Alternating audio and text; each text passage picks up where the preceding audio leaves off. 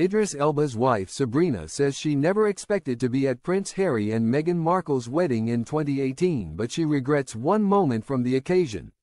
Idris Elba's wife Sabrina shared one regret she still has. 6 years after attending Meghan Markle and Prince Harry's wedding, Sabrina, 35, met the Luther star in 2017, finding herself at the biggest wedding of the year just 12 months later.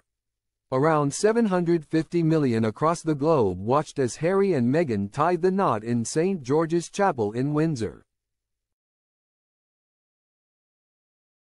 Idris, 52, was invited to the wedding by Harry after the pair had met a couple of times through his dad.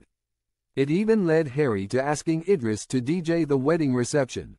Speaking on the Walking the Dog podcast with Emily Dean, Sabrina revealed she never expected to be at the wedding, but did reveal she had one regret from the day. She said, "Oh my God, I did not think I would be at that wedding. I kept telling myself it wouldn't be that big of a deal, and then I had like 100 text messages saying, 'Oh my God, we can see you on the telly, everybody watched that. You can kind of remember where you were when that happened,' and I was like, what am I doing here? But I had the best time, they're such good people."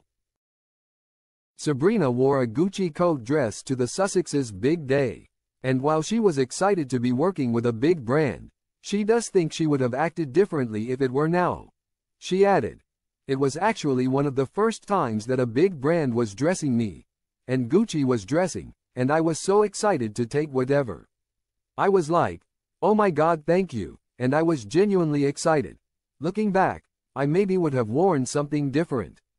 It was a little loud, maybe.